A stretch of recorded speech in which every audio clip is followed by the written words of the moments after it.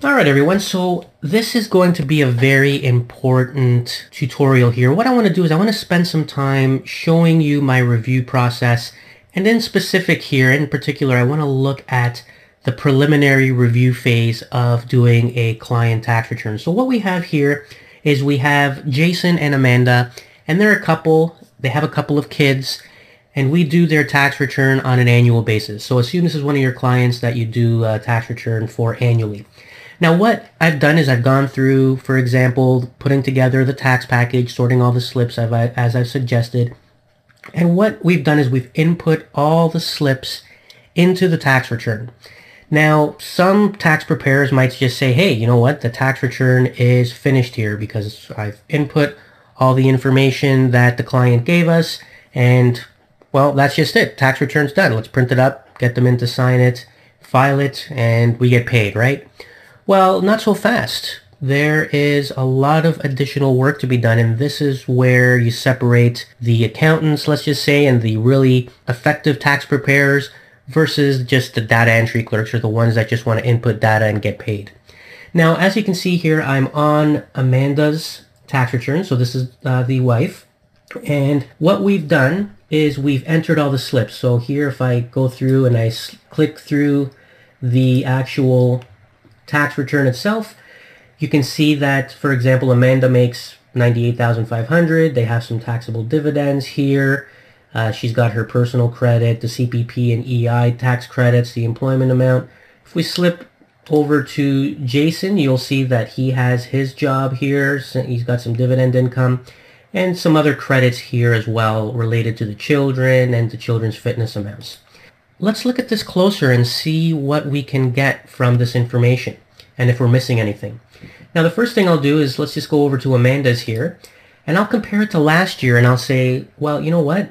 What happened here? Last year, Amanda had taxable dividends of $1,872. She had interest income of $612. You know, this year it only seems like it's only a portion of that. So what happened? Why is it lower this year? Also, last year there was taxable capital gains of almost $5,000. So this year there's nothing.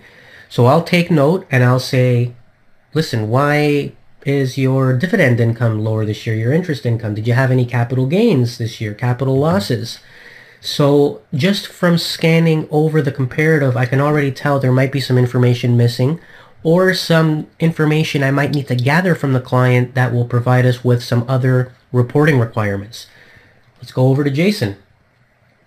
Well, actually, if we stick to Amanda here, let's go over to her tax credit side. And we'll see, okay, the personal amount is there, the CPP-EI credit is there, that's right from the T4.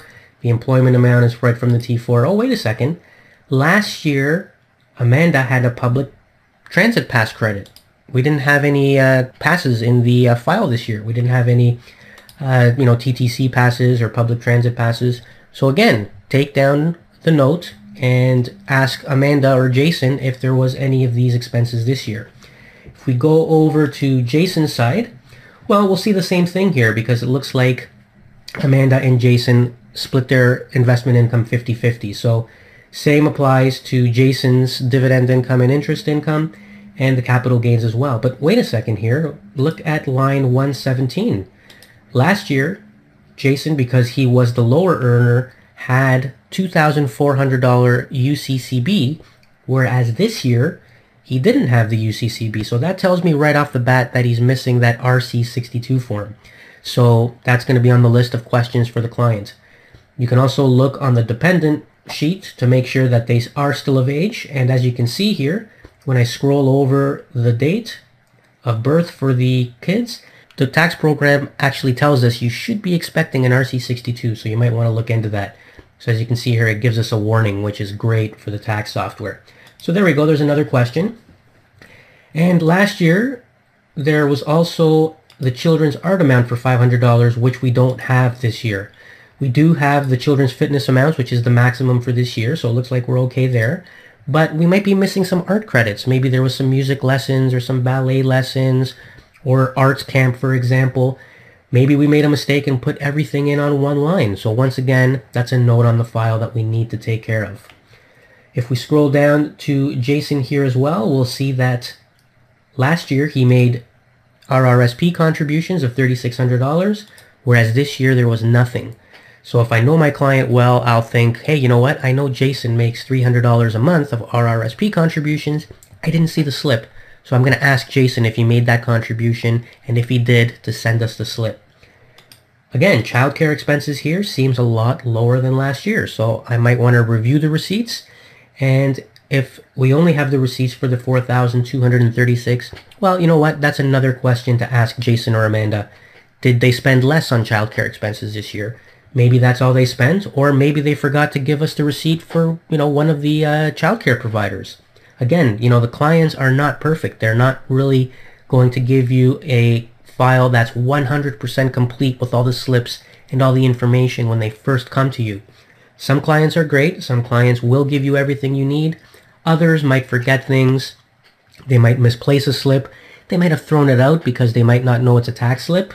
So importantly, the first step of the review process is comparing to last year. When you compare a client's tax return to the previous years, you will get 90 to 95% of the information you're missing just by looking at the comparative.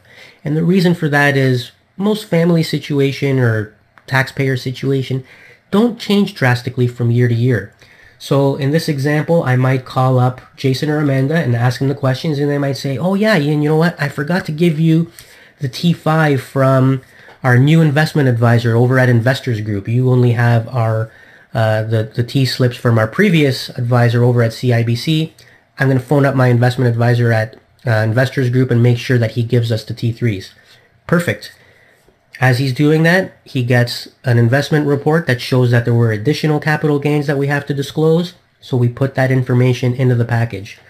Oh yeah, Ian, I forgot to give you my RRSP slip because again, that's with the investment advisor over at Investors Group, and I have to get him to give me that RRSP slip. Right? I mean, these are the conversations you have when you're first talking over things with the client. Childcare expenses, oh no, Ian, we spent less this year, so you have all the slips there for childcare. And oh yeah, we forgot to put in the piano lessons for the little guys, so I'll send you over that receipt to claim the $500 arts amount. Simple, but very effective. If you don't have the comparative for last year, then you're really behind the eight ball because you have nothing to compare to and you might miss a lot of information. Imagine if you didn't do the comparative in this case. What would happen? Well, you would file the tax return and you'd think, hey, I did a great job on Jason and Amanda's return. But what happens in the summer or in the fall, the CRA does a matching program and figures that they've missed all these slips and the client gets a reassessment for it. And that's not what you want. You want to make sure you have an accurate file before you e-file that return, before you file it with the CRA. And a very important first step, an extremely beneficial tool, is the comparative to last year.